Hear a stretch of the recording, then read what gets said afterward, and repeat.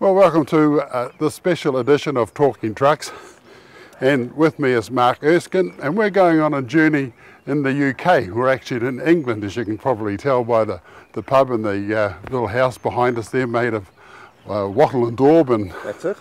The thatch roof. But what we're going to do is we're going to explore the invention of the TS3 Commer engine and the TS4 and what happened to that. So we're going to be talking to a whole bunch of interesting people. And Mark, you're the expert, and hopefully you'll do a few of the interviews because you know all the ins and outs of the old TS3 and TS4, so Looking forward to it. Excellent. Hello and welcome to Ampthill, Bedfordshire in the UK. We're here with Don Kitchen, who became the design manager at Roots Diesel Engineering Division, who produced the Commer TS3 engines and the TS4 prototypes. And to kick it off, I'd like Don to describe how he became involved with Roots in the first place from Loughborough College. I came to be involved most peculiar. I was offered a job there, and it was the only real job. And I went down for an interview with the chief engineer at we used to call him General Booth, and after that I had a letter to say come and start at about £7 a week, something like that. And we started in an office called in Aldermore. Now Aldermore is an offshoot of the main Humber plant. We were on the second floor. There was 3 other units there. One was the Humber Rolls-Royce military vehicle, the other was the 1725 engine, and then the TS3.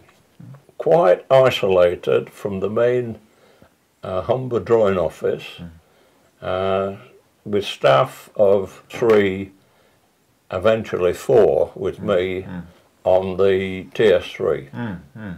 And in the beginnings, it was quite secret what was going on with the development of the TS3, I suppose, in pre-production days? Well, it was secret in the fact that when I went there and asked the question how many horsepower the engine produced, I'd never seen the drawings of the engine. Everybody looked at everybody and said, you don't ask those questions. No. But yes, it was confidential, right. Yes. Right. Yes. And when did you become fully aware of the full design of the engine in the early days there? When somebody said, first job to train you as a draftsman, you can draw the block out. And the block was 5 sheets, and it probably took 2 weeks to draw. Wow. Once you'd done that, you had a very good idea what the engine was. Right. And having come from Loughborough College with your automotive qualification, presumably you would have studied conventional inline engines. How did the opposed piston idea appeal to you in the beginning? Made you wonder how it worked. Everybody asks the question, why does it work? Why doesn't it lock up solid? Right. And yes, no, at Loughborough the opposed piston was never taught. Never taught. Right. Well, never taught. Never really evaluated that. Yeah. Having drawn the whole engine out and understood the concept completely and embraced the idea, in the development of the parts and the design of the components in the engine, which would have been the most difficult parts to design and make good enough for long-term use? Well, the biggest problem was always the rocker lever. Ah, yeah. And when I got to the drawing office, there was a skip underneath one of the desks with broken rocker levers. Yes. And I think that the main thing was that originally they thought they could take the force in 2 separate arms onto a central pivot. It wasn't until they put a cross beam between each of the arms that things started to look up.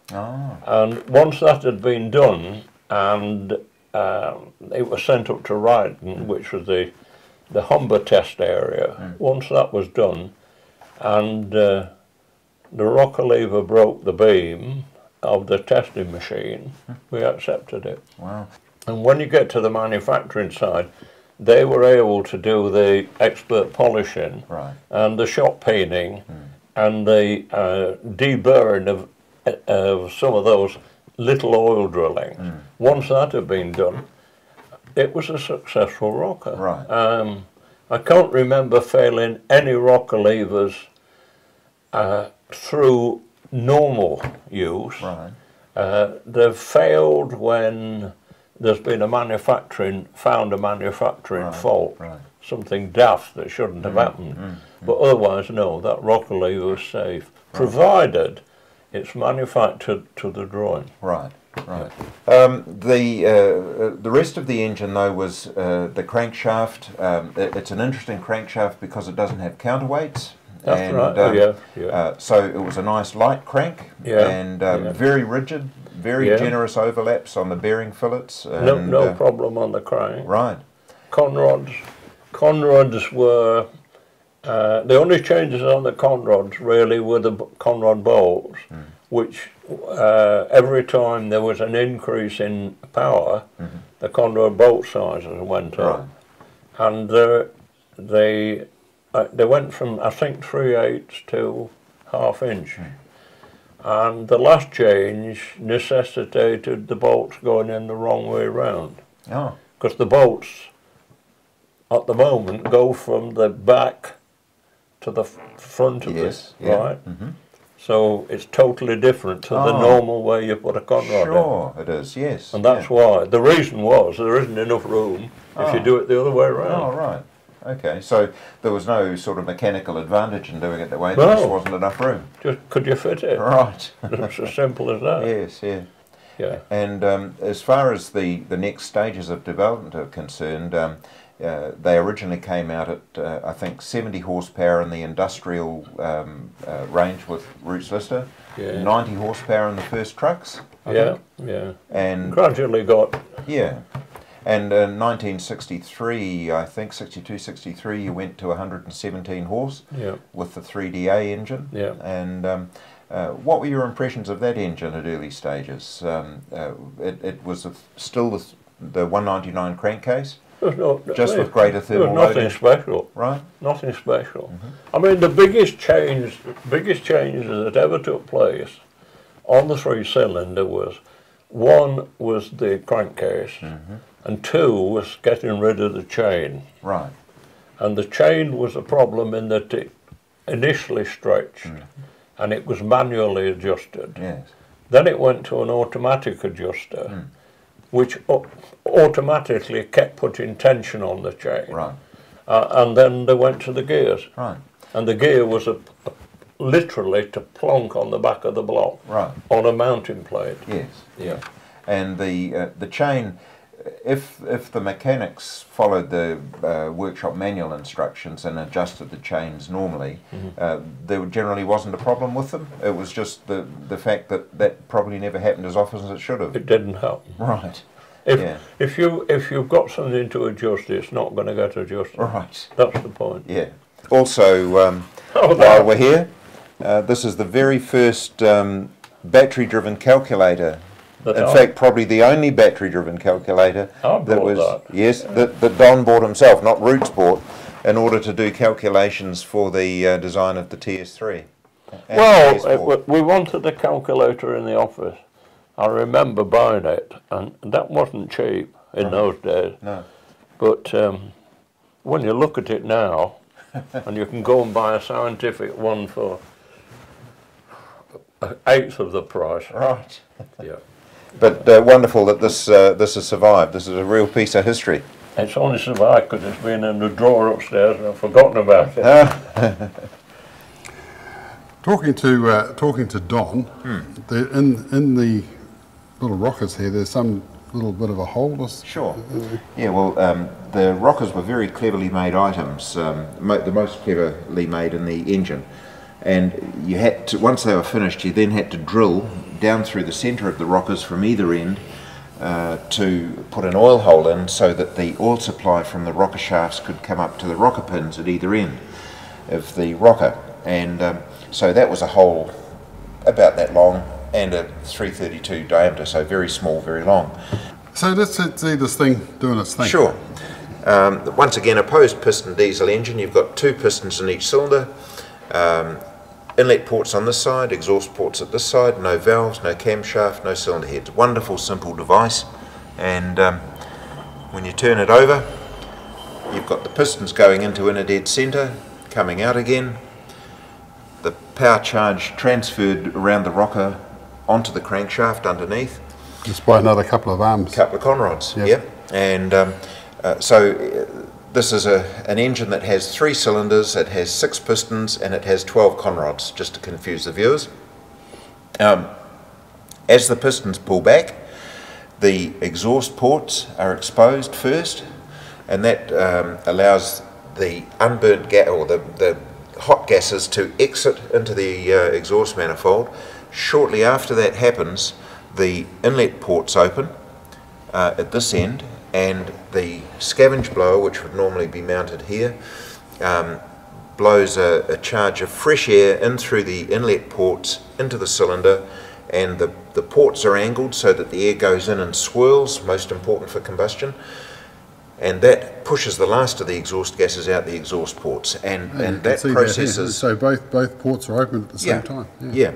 And then as the cycle continues, the exhaust piston comes back and the exhaust ports are closed slightly before the inlet ports are closed, and that allows the fresh air to dam up against the exhaust piston, and it's called trapping efficiency. So these engines have wonderful, basically traps air and gives a slight supercharge effect. And then the cycle continues, the inlet piston closes the ports, the piston comes up to inner dead centre, you get a squirt of diesel in between the pistons, bang, and the cycle starts again. Nice and easy, nice and simple. Compared to a 4-stroke with valves and cylinder heads and push rods and timing gears and everything else, this is outrageously simple and so reliable. Now, Don Kitchen was the designer, well, one of the designers, and yes. All this has basically come out of somebody's head. Yeah, definitely, yeah. It remains to be seen where the idea came from, but this engine is certainly unique. It's so far ahead of anything else that's remotely like it that it came down to Eric Coy, who was the chief engineer, Heinz Stransky, who was the design manager initially, and Don Kitchen, who was he came in as a draftsman at the early stages in '52, but then quickly moved up through the ranks because he's a talented engineer. So in the end there was a team of 13, but in the initial stages of putting the prototypes together there was really only 3 or 4 people. Wow. Which is really amazing, sure. Because you can't do something that's completely unique quickly. You've got to talk about the idea, you know, for hours and hours, and then doodle on bits of paper for months, and then refine your designs. And when you've got the designs, then you've got to do stress calculations to make sure your design's not going to fly to bits, because these are very high performance diesel engines, and the calculations had to be done by hand in the early stages because there were not even computers, no calculators. So you had to do it by logs, you know, with a sharp pencil. Sure, right? Yeah. So the process to get to this stage was arduous, but I think in those days the engineers were better than the ones we have today. Today we're reliant on computers and 3D modelling and software. In this era, they really had to get it right straight out. I think I spent hours doodling. Right. On scrap paper to see what you could possibly do, because nobody had done that kind of thing before. Right. So then they'd send us away and get a block. Yep. And make it, and then all the parts, make sure and everything is machined exactly to the drawings that Don and the other guys had done.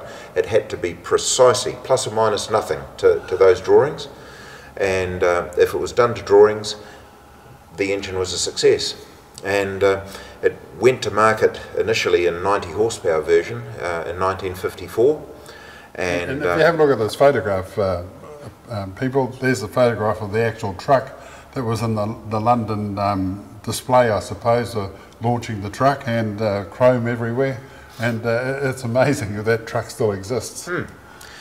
Yeah, and so the development phase continued, and in fact it never stopped, but they had got the engine over 10 years, which is really quite a long development phase by today's standards, but probably quite a short time considering that they didn't have computers or even battery calculators when they started. No.